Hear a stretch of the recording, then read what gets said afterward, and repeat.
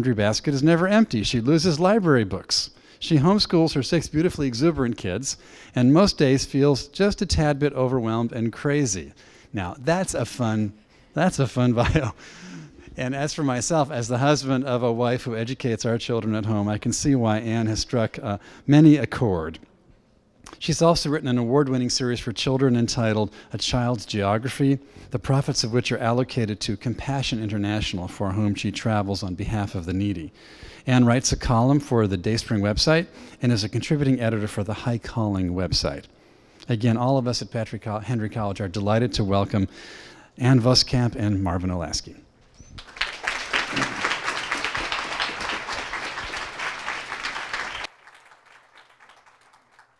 Well, the interviews we've done so far this week have been with politicians and public policy people.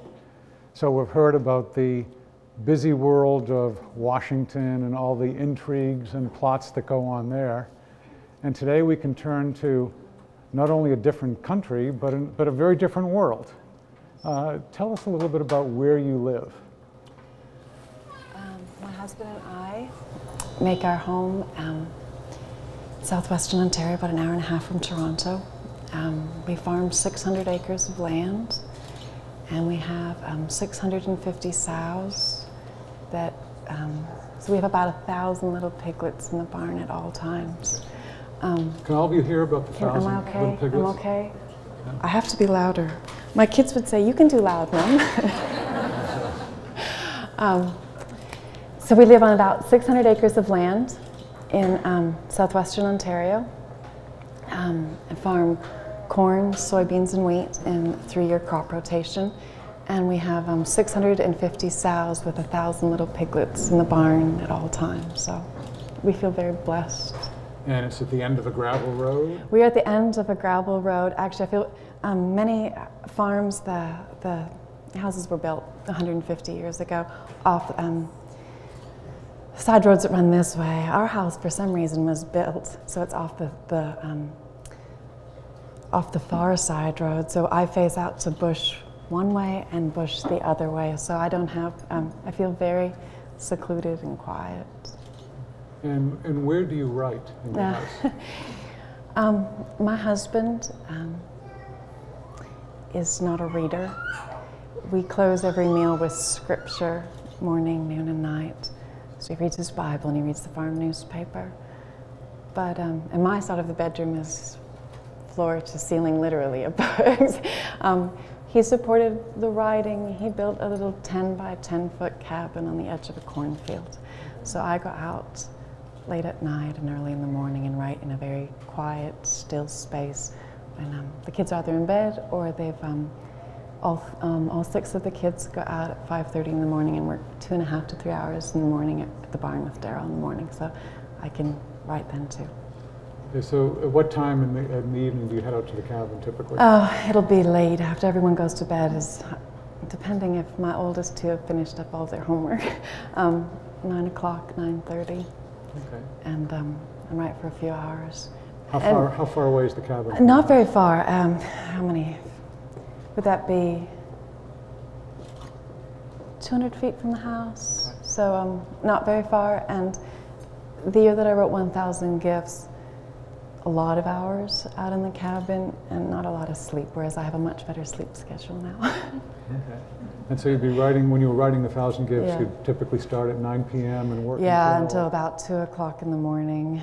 And then if I got 4 hours sleep, and then I'd get some hours again in the morning before we started school. So it was an intense year. In the month of January, when the book was due, Daryl's not out in the fields in January. And normally he would take on projects in the shop and in the barn, but he chose that particular month. He homeschooled all the kids and did the laundry and made the meals. And I come in and say, "I can't do this anymore." And he'd say, "Lord's called us to this. We can keep going." And in January, it's very cold. Oh, very cold. But you know, he insulated that cabin very, very well. And it has a very toasty little heater, and it was the snow. For me, that the cabin is step into that space, and it's a space where I really met the Lord there. It was hallowed ground for me. Okay. And do you write on a computer? I write on a computer, yes. I've gone through a few lately. Okay. And as you're writing, are you self-editing as you go along, or? Yeah, I'm not a fast writer at all. It comes slow. I really believe I come empty and I wait upon the Lord. So it really is a waiting process and a patient process. And write a chapter and then edit it and edit it and edit it and edit it. But it's, I don't think we mine creativity from within. I think it's bestowed from on high, from God. So honestly, I didn't think anyone would ever read 1,000 Gifts at all. It's quirky and idiosyncratic, and the language, it's not an easy read. But my husband and I both felt that the Lord had used it to change us, and what would show up on the screen would be things I didn't know of that spoke to me and ministered to me in my own life. So that we were just grateful for the process for us as a family, and are humbled that He's used it for other families. I tend to feel that I don't really know what I think until I have to write. Yes, exactly. That is exactly it. Or I would begin to write a story and not really know where it was going to go, and be surprised how the Lord was weaving threads that I didn't see when I was living it, when I was writing it, to see how He is weaving everything to bring glory to Him. No, I don't know what I think. I view writing in lots of ways as a handicap. Other people can just live their life and they understand it. Yeah. I have to write it to understand it. And there's that famous line from Eric Liddell in Chariots of Fire, as I run, I feel God's pleasure. Yes. Actually, Marvin, there were lots of nights, poor Daryl, I would run in from the cabin and wake him up out of sleep to say, I thought it was about this, but look what the Lord gave us. And yes, to feel His smile and the exuberance and the excitement over God and His Word and His character and who He is. Okay, so now let me go back a ways. Yes. Because you and your family haven't always felt God's smile. You start out 1,000 Gifts with the death of your sister. Yes. And could you talk about that a little bit? I was raised in a non-Christian home. My mother was raised Catholic, cultural Catholic. The death of my sister, she was 18 months old and killed crushed by a farm delivery truck in our family's farmyard in front of my mother, who was standing at the kitchen sink. My father never shadowed a church door after that for probably 18 years after that, and then only came to church to witness my baptism. Really, his line was, if there really was a God, He was definitely asleep at the wheel that day. And for me, the death of Amy was my first memory. So how old were you then? 4. 4. So I really felt my life was formed by fear, formed by a very dark, horrifying day. So that particular event really shaped our family. Seriously, detrimentally impacted my parents' marriage and shaped who I was as a person. But I think 1,000 Gifts was working my way back to living open-handed and accepting the sovereignty of God, and that all is grace because all is being transfigured to bring glory to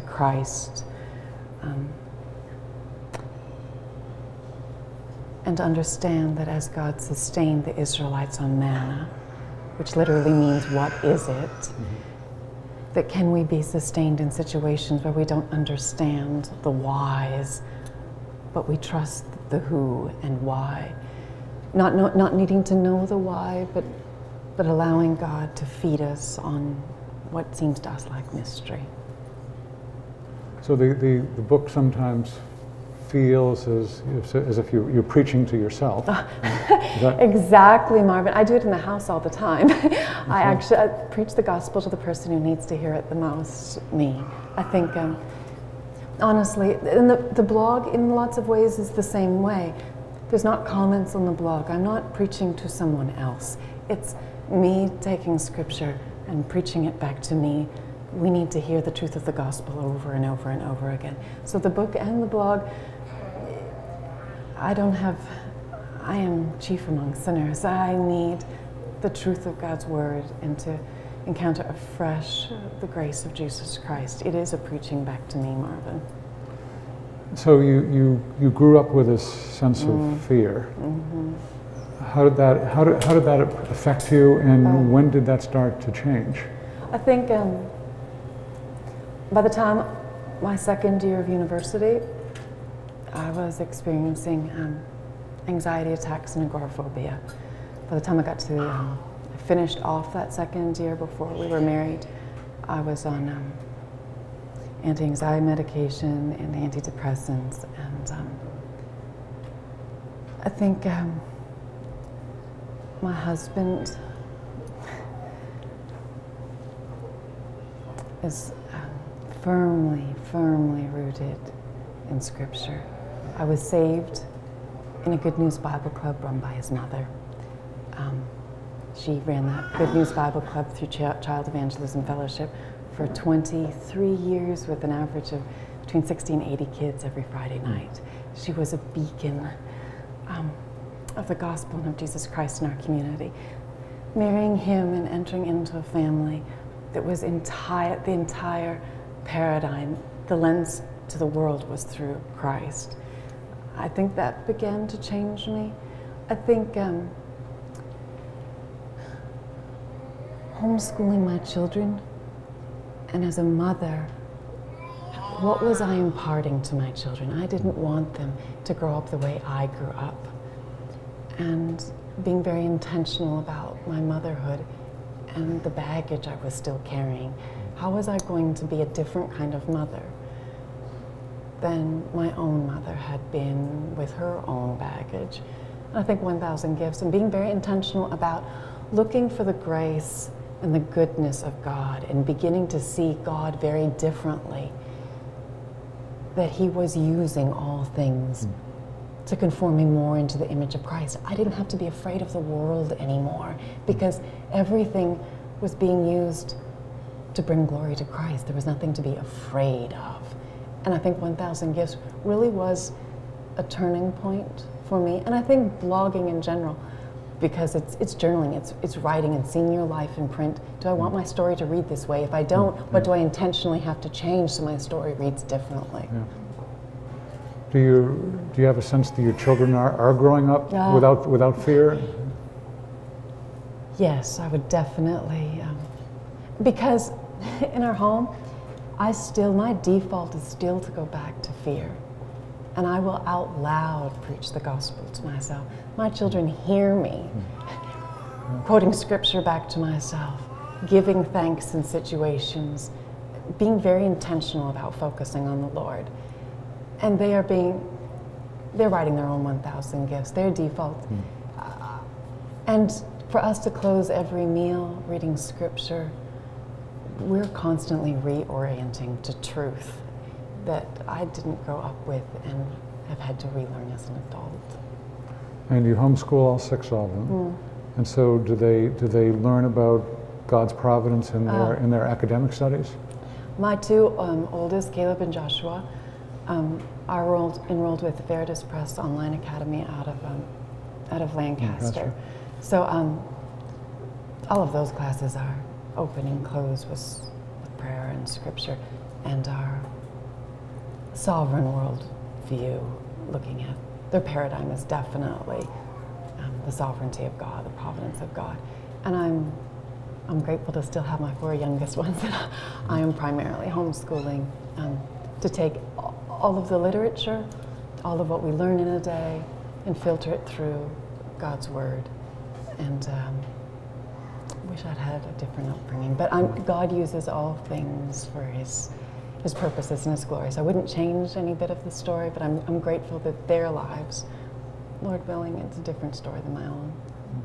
So how did you become a reader and a writer? Because that really wasn't the family. No, it wasn't. I think a lot of my pain as a child, it was easier to escape into books and into words than to try to wrestle out what was happening in our family life. Words was a different place to go. So I was a voracious reader, read all of the books in our public school library. Words were safe for me. And then you started writing? I've always journaled, Okay. and shelves at home in the study filled with journals. It was a way to process when I didn't know how to talk to anybody about the fears or what was happening. Write it down on the page. And so it really wasn't until college and that group that you started hearing the gospel? I would say I was saved at a Good News Bible Club when I was 9.5. Okay. To live that faith out in a non-Christian home. I wasn't attending services on Sunday morning. When I was 16, the family that Daryl's family, being saved at Good News Bible Club, they started picking me up and taking me to church every Sunday. Okay. So by the time I was 16, that's living it out in my own quiet time with the Lord, reading scripture. So I wouldn't say I started growing in my faith till my mid-teens. Okay, okay. But then you met your future husband in that situation, that environment. Yes. And so you knew each other for quite a while Yes. before getting married. And then you were married at age 20. At 20. Okay, which is younger than average. Oh, not sure. I wouldn't recommend that to anyone. You wouldn't recommend it? I would. For my own life, I wouldn't change any of that at all. Daryl and I had been together since we were 16.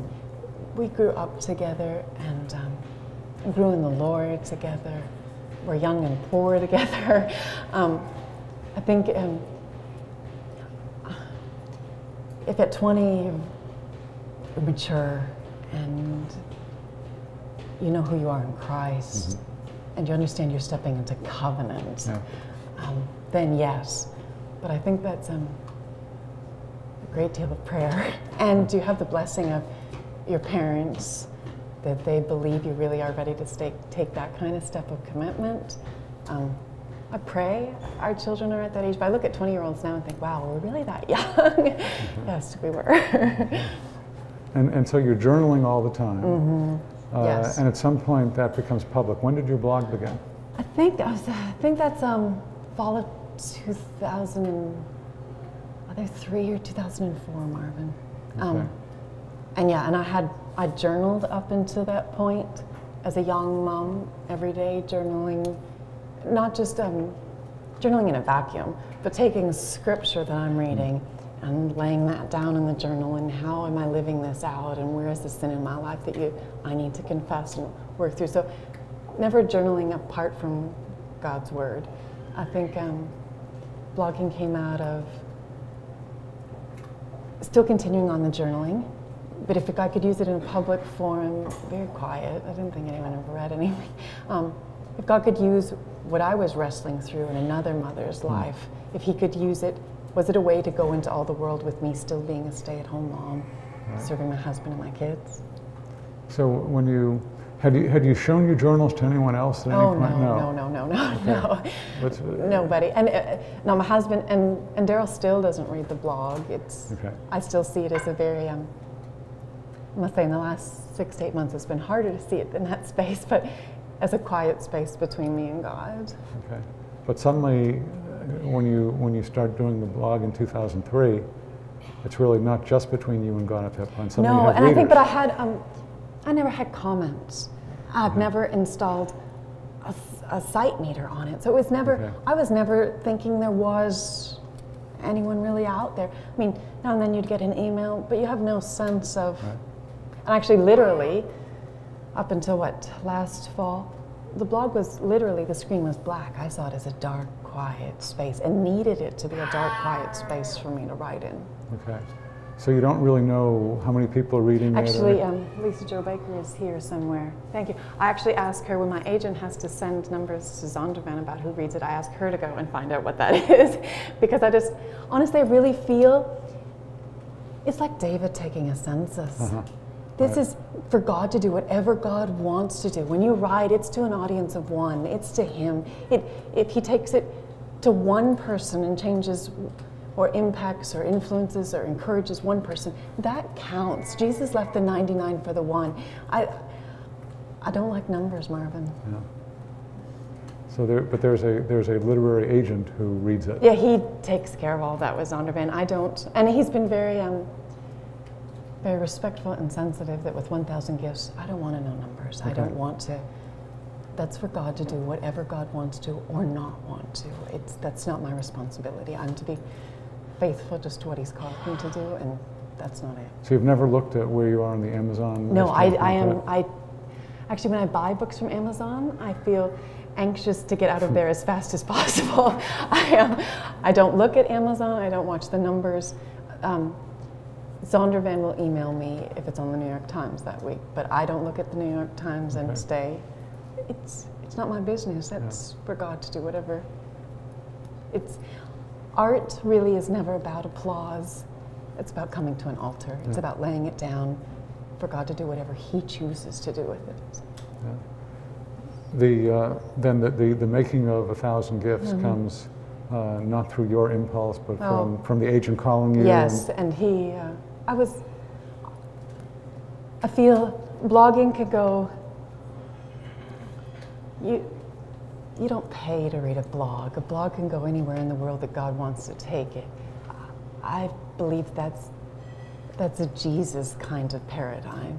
So I wasn't interested in writing a book per se at all.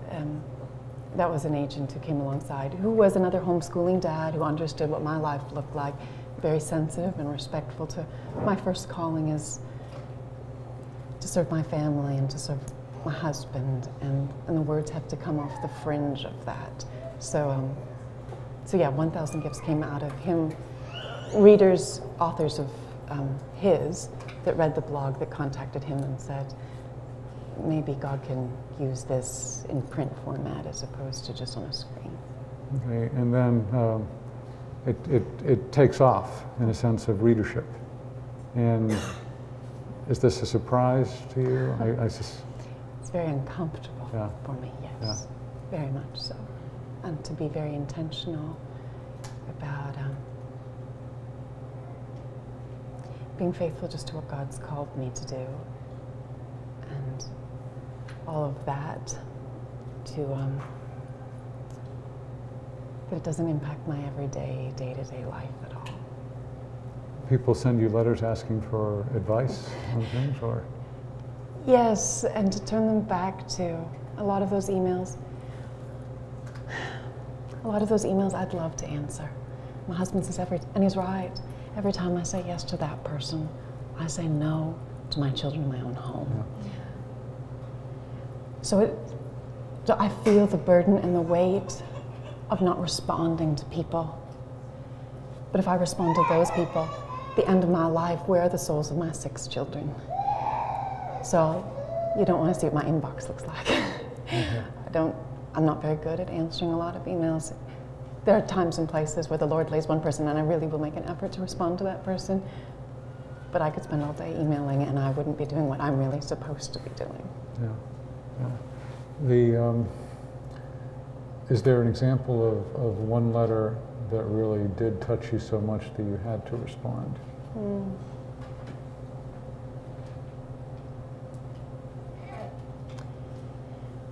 I think I resonate with I'm very intentional about responding to women who have lost children, or women who have lost a sibling. I understand to some extent what that does to a family culture.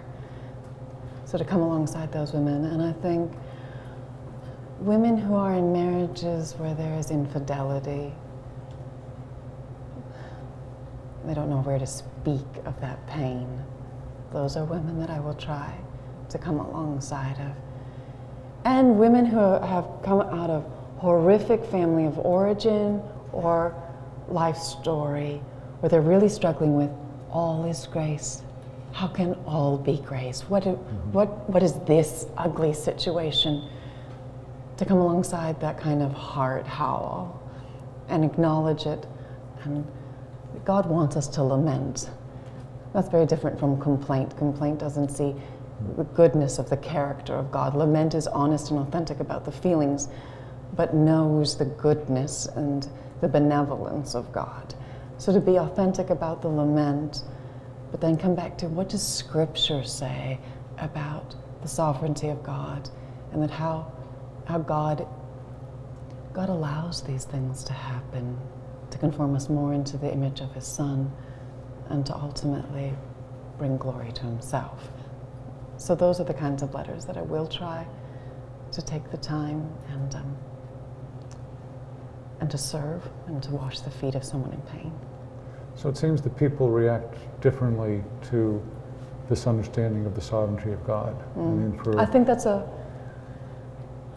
we can know it intellectually, we can know it scripturally, but then something horrific, a bomb happens in your life, and okay, how do I take what I know and know it in my heart and live this out? What do I do with all this pain? So how do you do it? I think for me, like as I wrestle through in 1,000 Gifts, the hard Eucharisteo, can I give thanks in the dark? Because if I can't give thanks in the dark, if I only give thanks in the good, what does that say about who God is? What does it say about how I trust who God is? When I can give thanks for the things that make no sense to me, the things that hurt, that is my public manifestation of what I say I believe, which is God is in control, that nothing is happening randomly, that He is at work in all things. So I think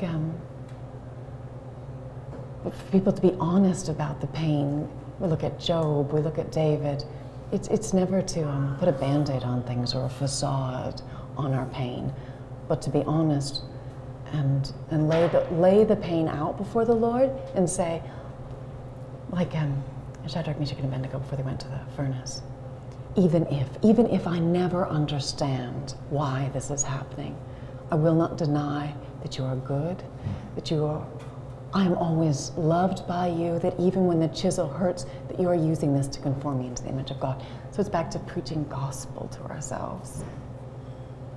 Yeah. Amen. Well, let me ask. Okay, then about so your father, in a sense, never recovered. Your mom did. You mentioned also at the beginning of the book the sadness involving the death of your nephews. Two nephews, yes. Two nephews. And so, what's happened to your sister and brother-in-law? My sister and brother-in-law,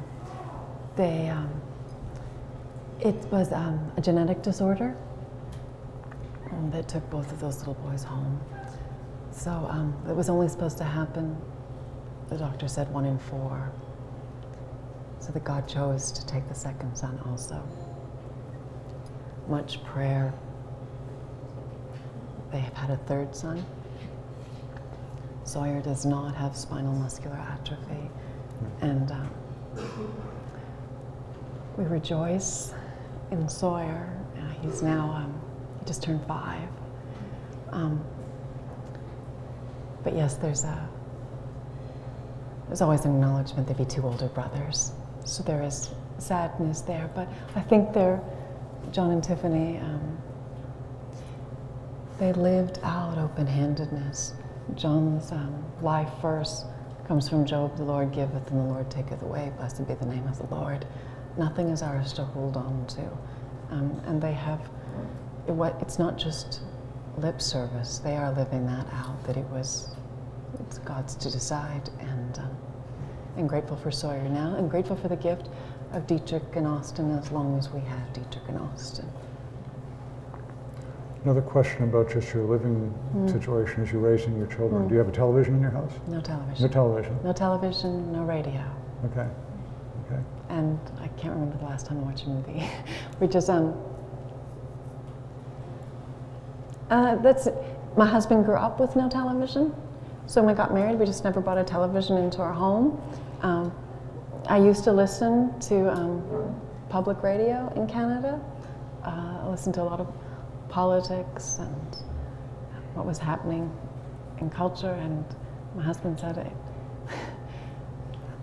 it would agitate me and I would be very involved, and he said, just turn it off and let's live a quiet life unto the Lord. So it's, we probably haven't had a radio 10 years. Okay. So. Okay. Newspaper, magazine? No newspaper, or the farm newspaper comes into the house. Okay.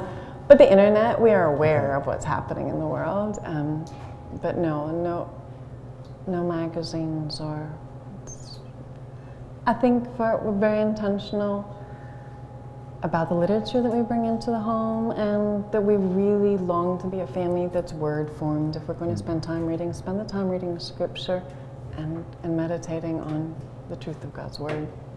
And you wrote at one point in your blog about the importance, in a sense of, and I don't remember the exact wording, but not sequestering homeschool kids and so forth. I think we're called to go into all the world with the gospel. Greater is He who is in us than he who is in the world. So how now do we not get ourselves into homeschool ghettos, but we engage the world and to be a bright light of the hope of Jesus Christ. I think of my mother-in-law. If she had sequestered, she had the truth, but if she hadn't had that Good News Bible Club for 23 years with 80 kids every week, I wouldn't be saved. So how do we bring the gospel to the families around us in careful, thoughtful ways that don't leave our children in places of disadvantage at all, but places where we as a family are going into the community with the hope of Christ. There are families around us that will die Christless if someone doesn't share the gospel with them. So to be intentional about reaching out to our neighbors. Okay. Second call for any questions or comments or thoughts. Some hands up over here. Yes, good. Well, thank you very much for coming to speak to us today. I had two questions for you. First of all, you talked about being intentional about literature. So I'm interested in knowing, do you have any particular favorite books or authors that you'd like to share? And second of all, do you ever encounter writer's block, and how do you deal with that? Actually, I think the two questions go together. I think when I encounter writer's block, it's really important to be reading, because I never am reading one book at a time. I'll be reading 3 or 4 different authors at the same time, so those books begin to have a conversation with each other, and then I begin to engage what that conversation is about, and words come out of that. So I think if I don't have words, it really is a sign I'm not reading enough. In terms of who is my favorite authors, I don't read a lot of contemporary. I don't read hardly any fiction. I really have to be intentional. When I'm reading fiction, I'm reading aloud to my kids. Personally, I read mostly, almost exclusively nonfiction. That would be classics. I read a lot of C.S. Lewis. I'm reading contemporary John Piper. I read a lot of usually theology, because I'm trying to figure out how do I take theology and make it very practical at the kitchen sink and in the mudroom and with my kids. So those are the kinds of things that I don't want to only live out of my head. It has to put flesh on it, and I think that's the blog in 1000 Gifts, is how do I take theology and make it very, very practical for the mom who's loving on babies. John Piper is a terrific pastor and theologian in Minneapolis. He's written a lot of books, and I can certainly see his influence in your thinking. Yes. Which do you recommend for people who haven't read any Piper? Oh, I think I started with Future Grace. Okay.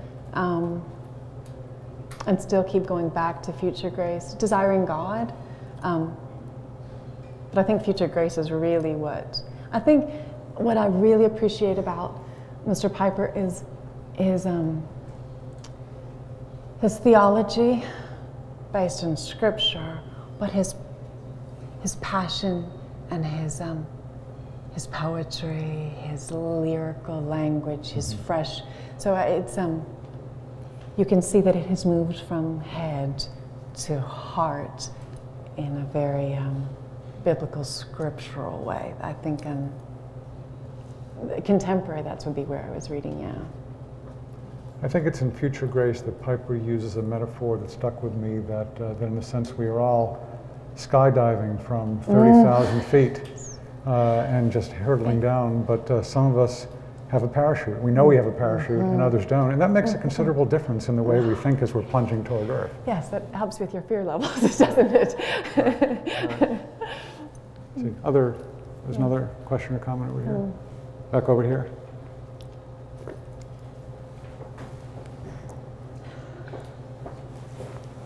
By the window. Thank you very much for coming out here. It's an honor to have you. I was really fascinated by what you had to say about just how you manage your time and how sometimes you have to say no to people that don't want your help. How do you work through and make those decisions? What's kind of what do you use to determine what to focus your time on? It's a very good question, and I'm still in deep process through this. I think going back, understanding that when Jesus, God himself here on earth, he didn't heal every sick person. He didn't, and that's God. I can't, to live in a place of humility, I can't meet everybody's needs. I'm one broken sinner clinging to the cross and grace. I think it really is keeping company with the Lord and praying over every situation.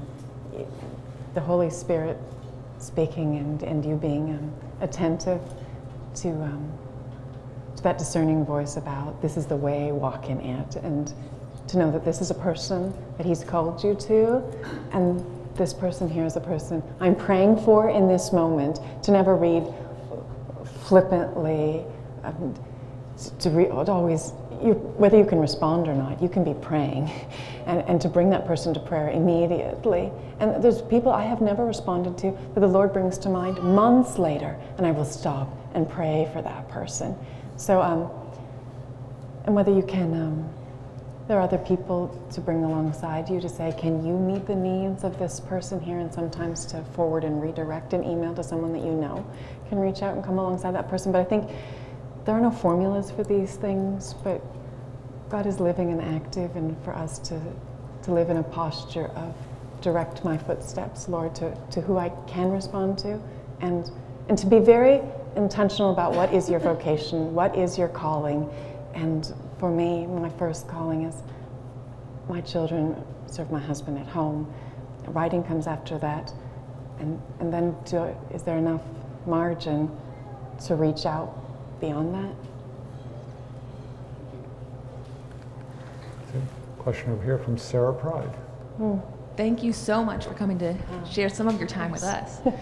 I wanted to ask, how did you, the farm girl, bring your manuscript from your own computer to a published book? It's a long process. So an agent coming alongside and saying, these are themes that you're writing about and wrestling through in your life over and over again in the blog. Probably, 1,000 Gifts took 12 months to write. The outline probably took almost 2 years to come about, and the living of it a lot longer than that. And I really believe books can't be manufactured, or they're not formulaic, or even when you have it, a theological understanding in your head, writing it will mean nothing to someone else unless they can see how you put flesh on that. So it has to come out of your life and your living to carry any weight. It's the word incarnate, you have to live it. So, so writing it for a year, but that process of writing it for a year, I had a freelance editor who came alongside. So I would send a chapter, every time the chapter was finished, send a chapter to him. He would say, you're holding back. You need to go deeper and tell us what's really going on and not just on the surface. So to be accountable to somebody who says you need to tell the whole truth here and say the hard things, the vulnerable, transparent things. So to have one person come alongside, so that was a 12-month process, and then an agent. So yeah, before the book went to contract, I just had the first 3 chapters of the book, which really came more as a whole, because the story really came out of Amy's death, and that's always been what it was so formative to my life. So those first 3 chapters and the 12 months writing after that. But a farm girl doesn't know much. I think coming alongside people, God bringing other people to come alongside me and say, this is how we go through this process, because I still can't say that I'm a writer. I don't feel like a writer. I tap things out on a keyboard. I feel like a blogger, but not a writer. No. I know that some people, after reading 1,000 Gifts, have started making their own lists yes. and so forth. Is that, for students here who want to be writers, do you recommend starting with a list? Yes, it's funny, G.K. Chesterton says, how does he say that? The greatest poetry comes out of lists, and you're thinking, really? But that, because the list making is slowing you down enough to see, and writing comes out of attentiveness and about the way you see the world, the way you see the sovereign hand of God moving. So the list doesn't seem like literature at all. But it's becoming very intentional, a practical way of opening your eyes up to your life and seeing your life and starting to notice the things otherwise you would have missed. So I think, well, the list itself may not spawn any great thoughts. It'll be the practice of seeing. I don't know. It's Kate DeCamillo who says that she doesn't really feel the Lord, she's not a Christian, she doesn't, I would never say, I don't feel like the Lord has gifted me or talents in any way, but if you can slow down enough to see, you will see what other people are missing and be able to bring that to the table. And really, what do they say? Genius is a long faithfulness, and I think it's being faithful with how we slow down to really notice and see what in a world, we're all moving way too fast to slow down enough to go ahead and see. I guess when you slow down, you have to pay attention to specific detail, Yes. pay attention to the physicality of things, and that all plays into writing, right? Like if we're really good writing, from my perspective, I see it runs a lot like visual on a screen. So you need to create that kind of detail and to have that kind of credibility with the reader, that the reader knows you were really there, that you really experienced it, that you know the details, and that comes out of seeing. Yeah. Over here, question. Thanks, Anne, Yeah, for being here nice. and just for sharing such vulnerability and honesty in your writing. I'm sure that was really hard to do that for the whole world to peek in. But when you're riding in the cab in that 10 by 10 foot square space, you feel really brave. And then when it goes in the road, it's like, I'd like to grab that and pull that back. But it's coming to the altar again. God gets to do with it what he chooses to do with it. Right. And I in my little group of friends that have devoured this book.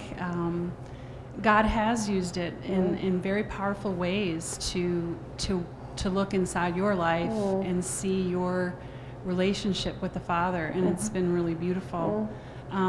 There are many pieces to this book that I have really appreciated and resonated with.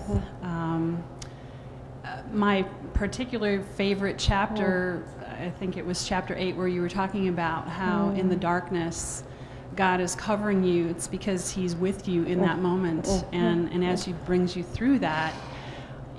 That particular, those, 2 pages? Yeah. I was in the cabin writing that, and the cabin does not have internet connection. There was a woman I knew who was going through, I think she was 23 weeks. Her baby's heartbeat had stopped, and she was going through labor and delivery to deliver a stillborn child. That 2 pages came when I was typing that out. I didn't know those words before they came on the screen. That sounds audacious, and I say that very hesitantly and humbly, and I mean it humbly. And all of a sudden, an email shows up from that particular woman going through labor who was terrified. And I said, these words are meant for you right now, and copy and paste, and sent those. I have no idea why there was internet connection in the cabin at that particular moment, but yes, when He tucks you into the cleft of the rock, and it's dark, the darkest ground is the holiest ground. God is passing by. Yeah, I got that. That was very cool. One piece, though, that kind of struck me in this chapter, and I thought maybe you could expound a little bit by what you meant by it, because as I look back over my life of knowing Christ for 30 years, there have been times where He has shown up and said, you haven't trusted me here. You've trusted me for salvation. You've trusted me for this. But that little piece that's hidden deep in your heart, you haven't allowed me to come in there and heal it and speak to you. And I'm stunned. I'm like, what? I thought I've always trusted you. Exactly. But He has said, you haven't trusted me there. So as you say, if authentic saving belief is the act of trusting, then to choose stress is an act of disbelief, atheism. Anything less than gratitude and trust is practical atheism. So I just thought maybe you could expound a little bit on that, because it's not like I don't believe God. I just haven't trusted Him for this. And I think I'm still working that out. Going to the airport to do this, I can feel my anxiety. And I'm coming back to, when I choose stress, am I not advertising the unreliability of God? That if I believe He is real and He is using all of these events in my life for His ultimate good, it may be painful for me in the moment, but it's ultimately to shape me to be more like Christ, then I can trust Him. It's one thing to write a book out of one story. As 1,000 Gifts has gone into the world, I've had to learn to trust Him on a whole new level. I've had to learn to live this all over again. God has an interesting sense of humor about these things. Practical atheism, if we believe what we say we believe, it has to be manifested in our attitudes, in our words, in our own stress levels. And if He's real, and I say I really believe Him, I have to live in an open-handed place, moment by moment, trusting what He gives me. That's a lifelong process, though. You don't, I'm not there. I haven't arrived at all. And He brings new challenges and says, will you trust me with this too? So it's, and maybe, using the word practical atheism, maybe that's strong language, because as a believer, I'm still working that down. So it's not a spiritual atheism, but practically, in that particular moment, am I acting out what I say I believe about the Lord, or am I acting in ways that are very disconnected from my faith? So it's not your spiritual position with God. It's practically what is it looking like in your life right now. Yeah, no, that's great. That's a stumbling answer, sorry. No, it's a great answer. And I just want to first of all say thank you for writing, the courage to writing 1,000 Gifts. It has, as a homeschool mom of 5, it's definitely touched my heart in a lot of ways, and not many books do that. And I don't read books twice, and I'm already on my second go-round, and I wish I had brought my book with me because there's so many lines, so many stars, so many brackets for scripture where I've looked it up. And it's even waterlogged because I think I dropped it in the rain one time. And as I read your book, and as I started through it, I got to the section about, oh, thank you, where your boys, the toast incident. And when I got to that, I just have to say thank you for being so vulnerable and honest to write that, because as soon as I read that, I thought, oh my gosh, this woman gets it. I have 2 teenage boys, and I think that's the hardest job I have as a mother, is refereeing my 2 teenage boys. Teenage boys. And you know, that chapter, taking that back to the teenage boys and saying, are you okay with us sharing this story? Because stories aren't told in vacuums, they rub up against other people. Are they okay with the sharing of the story? So the boys said, well, you don't use my name, but everyone will know it's me. and my oldest son saying now, I'm so much more mature, I would never have done it that way now. But I think for mamas to know, you're not alone. There are really hard days that our own flesh comes through in our mothering, that our own children are struggling to act in Christ-like ways. And I'm stumbling through it. It's not my default to get this right. My default is I am fallen. And how do I intentionally reorient to the cross and to Christ and to gospel again? You're right, teenage boys. It's I've said to my husband, it's sort of like becoming the mother of a newborn all over again when you have teenage boys, because you've never been here before. Right. Well, as I reading through your book the second time, because it has so many, it's wonderful to get to read through it with full disclosure. To know where you I'm know where you're going. I know where I'm going. I know where you're taking me now. And the thoughts that you share even have more meaning knowing that. And I wanted to know what is the Lord speaking to you right now? Where is He working in your heart?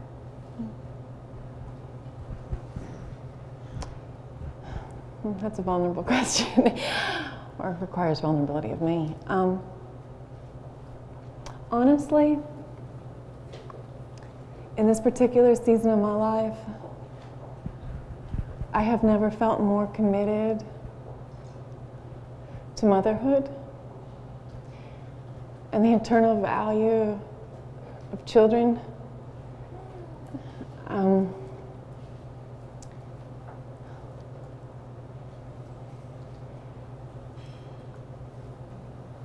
My life right now in this particular season doesn't look like I want it to look. I want to be home with my kids this morning.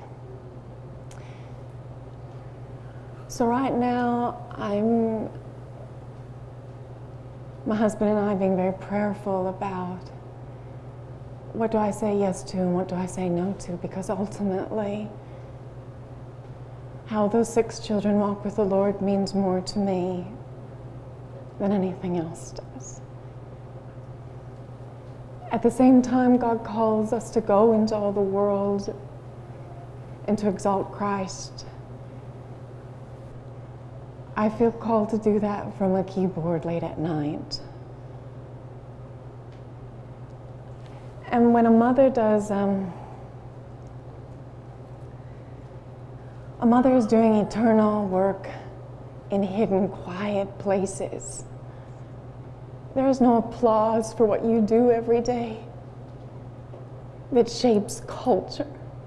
I feel very uncomfortable about the position I'm in right now, because it is of no more value than what women are doing every day, men are doing it every day in places where there is no applause for what you're doing and no accolades for what you're doing. Christ didn't get accolades for what he did. Christ didn't have a place to lay his head. Christ went lower, not higher.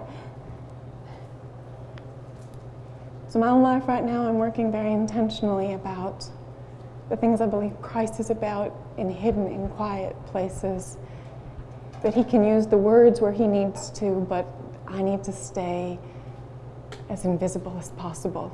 And Christ alone, people are drawn to him, and I'm just broken with everybody else. Thanks for homeschooling your kids.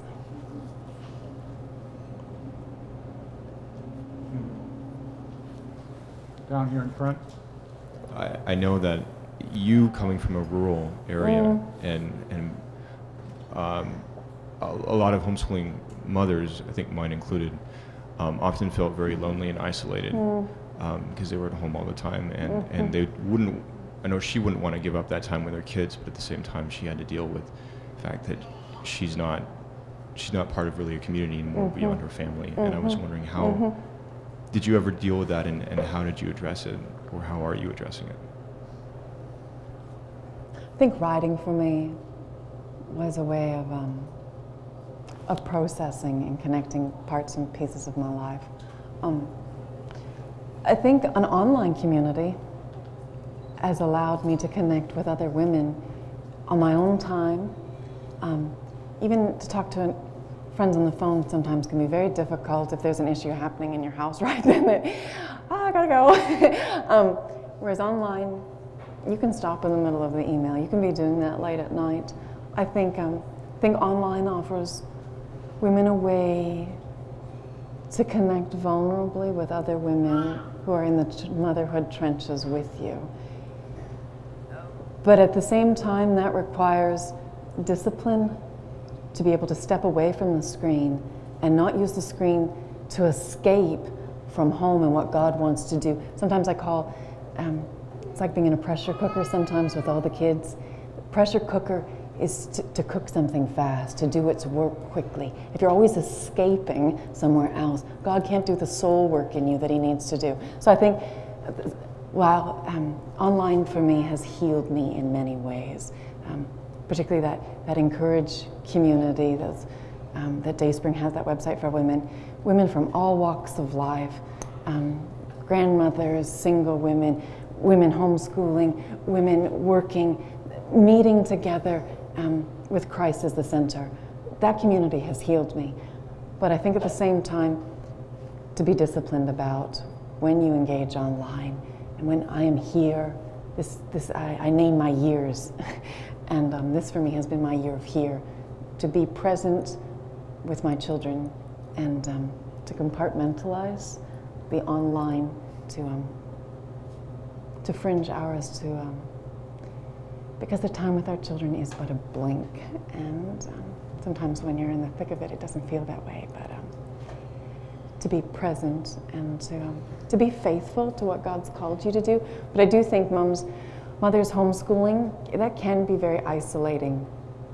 So how do you go ahead and engage in community in a way that doesn't drain from your home, but actually edifies and builds in and encourages you in your calling as a mother? I think we need to conclude now. It's just a little bit past 1 o'clock. And thank you for being willing to commit this time coming here. Give our regards to your children when you get back tonight. I will. And thank you for your book. Oh, no. I recommend, if you haven't read it, it's a wonderful book, 1,000 Gifts. And please join me in thanking Anne for coming today.